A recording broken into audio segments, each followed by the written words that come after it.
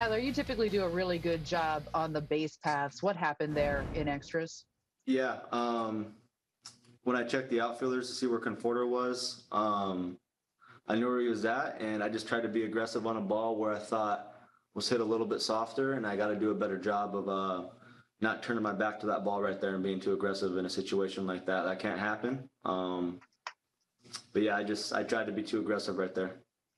Sting a little bit more happening in that situation in extra innings. Say that one more time. Does it sting a little bit more to have that happen in extra innings in that Yeah, just situation? because we've grinded so hard. I know that's a guy we can steal a base off of too, but like I said, that can't happen, and I got to do a better job. Thank you.